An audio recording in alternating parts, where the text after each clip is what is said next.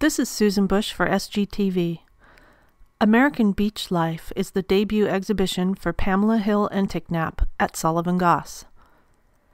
There is a space between solid land and the ocean, the space of shifting sands wiped clean every day by the tides. It is in this space that Pamela observes beach life.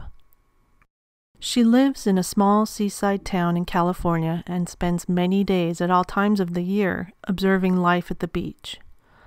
She sketches figures while on the beach to capture their spontaneity and then finishes the paintings in her studio, thereby maintaining much of the original inspiration and fluidity of the subject. Most prominent are the people who inhabit the sand. Figures abound in this series. They play, they romp, they dream and drift, moving quietly along the tide line. They gather in groups or meditate alone. This series of paintings would not be classified as seascapes, even though the ocean is nearby and shown in peeks and glimpses. These are portraits of beach people, and all the accoutrements that come with them. The beach towels and bathing suits add splashes of color and design against the neutrality of ever-shifting sands. During her time on the sand, Pamela became aware of another observer of beach life, the brewer's blackbird. In her observations of them, she discovered they are not aggressive like seagulls or crows.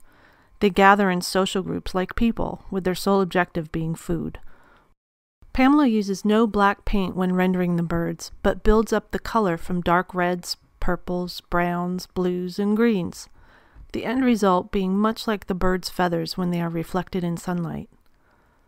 The contrast of black bird against neutral sand creates a bold yet charming design. More than just shells and seaweed, Pamela finds different congregations of people and birds, and all that goes along with them on the beach. Just as the sand is in a different composition from the tides every day, so is American beach life. Make fine art a part of your life. Pamela Hill Enticknap's exhibition will be on view from April 1st through May 2nd, 2010.